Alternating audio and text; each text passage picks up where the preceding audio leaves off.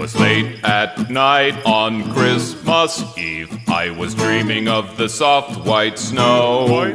I was awoken by a noise near the Christmas tree. What it was I did not know.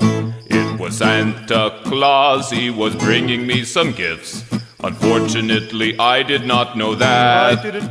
So I quietly snuck up behind him, and I shot him 5 times in the back. It went pow, pow, pow, pow, pow. He said, "What the fuck? Ow, ow, ow." Then I shot him 3 more times in the head. Pieces of his brain flew out and he was dead. That's when I noticed his blood-soaked beard and his red suit filled with bullet holes.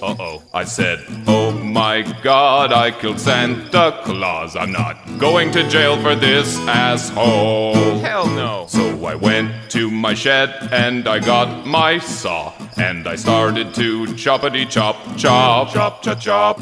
I started with his arms, then his legs, then his head, and then the torso was a really long job. And the blood went spurt, spurt, spurt.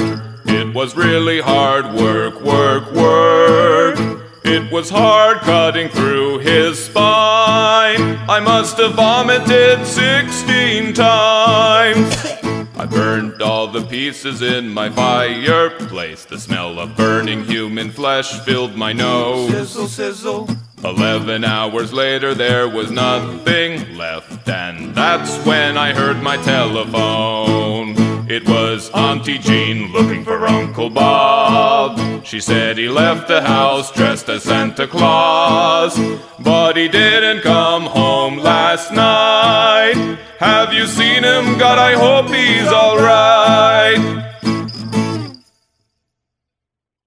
The murder that you have just witnessed was planned and executed by a trained professional. Please do not attempt to murder anyone without proper supervision. I'm just a regular, everyday, normal guy. I like spending Christmas with my family, motherfucker. I'm just a regular, everyday, normal guy. And I'm pretty good at nicely wrapping gifts.